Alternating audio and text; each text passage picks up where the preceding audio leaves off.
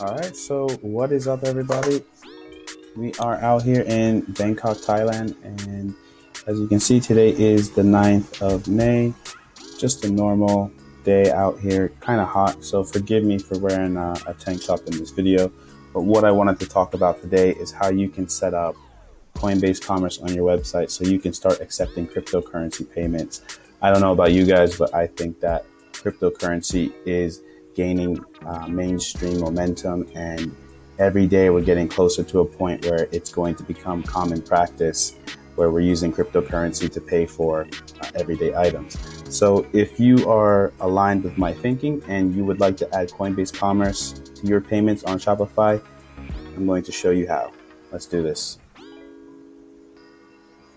An overview of everything, basically how much money you've made and general information about your account. But right before we get started, we want to set up the API with Shopify, and we do this by going down to settings.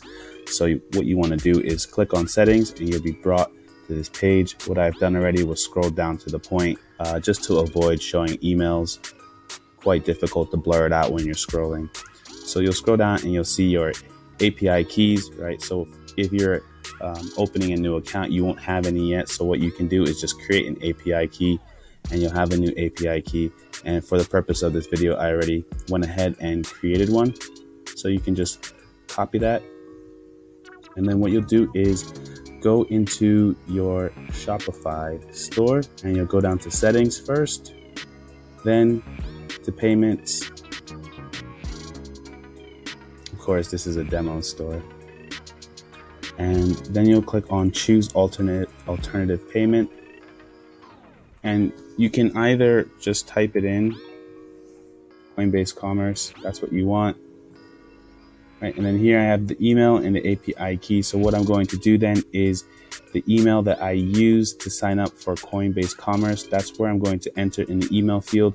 And then I'm going to paste my API key there, okay?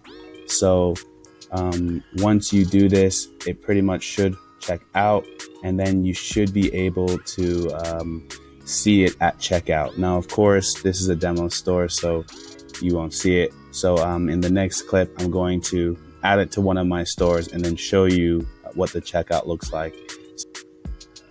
All right, so as you can see, I had my email and API key entered into the alternative payment setting for Coinbase Commerce.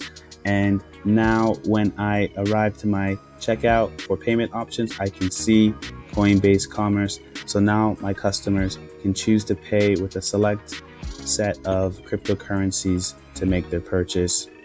Right, so that chair I sold yesterday may rise 10 times in value with the type of money they spent on me, or it may drop 10 times less, right? But I have a general interest in cryptocurrency, and I don't mind accepting payments for it and holding on to it.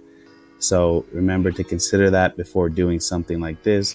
But for those of you who do want to add Coinbase Commerce as a payment option to your website, this is how you do it. All right. So let me know if you have any questions. Be happy to answer them. And please give me a thumbs up if you found any value in this video. Thank you, everybody.